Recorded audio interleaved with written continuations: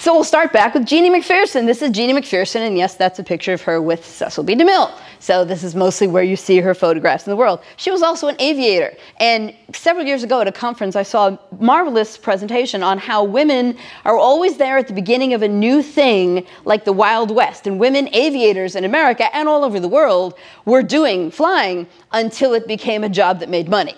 And then suddenly women couldn't be hired to fly anymore, and you had to have had experience in the military where they hadn't allowed women to fly. So suddenly you couldn't be a pilot anymore, and certainly couldn't be an astronaut until they broke that rule. So same thing happened in early Hollywood. All these women are working like crazy, and then suddenly it becomes the system, and they're all slowly petered out.